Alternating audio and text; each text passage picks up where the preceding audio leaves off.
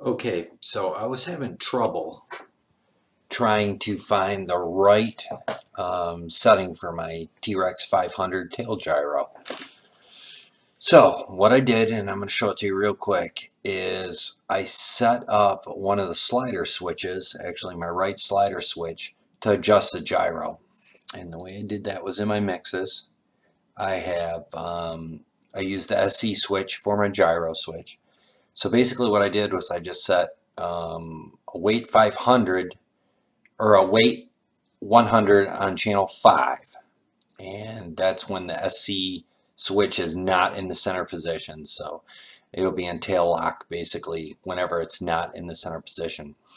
And what that does is allows me to adjust that gyro while I'm tuning that heli. So just to show you a little demo of that, I'm going to pop simulator up. Idle down, gyro heading hold, 3D helicopter, aileron low. Okay, so we're in the SC position is gyro rate mode. There's rate mode. Gyro heading hold. That's heading hold. So you will watch channel 5, and as I move channel 5 up, channel 5 moves up. Now that's all well and nice, except for the fact that we're not going to know exactly what that setting is.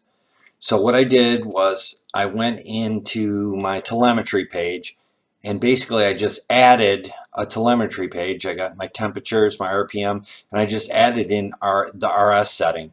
So once I find out exactly where I like the setting, let's say right now it's at 68, and it's a little bit jumpy, so maybe we'll back it down to 59 and see how that does. But however I get it flying on the heli, I can just leave it in that position, look at that telemetry screen, and know what I need to change the setting on channel 5 to. So that's how I'm going to tune the tail, and it's really easy to do that way, and you get it flying the way you want, and then you just change this number right here to you basically switch it to max, and whatever number you came up with. Let's say I came up with 59. Just put 59 in there, hit OK, boom, it's done. When it switches to, when you switch that switch into tail lock mode, you go to 59. So you simulate it, you see it's at 59 already, right 3D there. Helicopter, aileron low. And then when we go into gyro rate mode, it moves down below 50, which puts it into rate mode. Gyro heading hold. So that's how you adjust it. And that's how you set it so you can figure out exactly what it is while you're flying. Thanks for watching, and subscribe. Thanks a lot.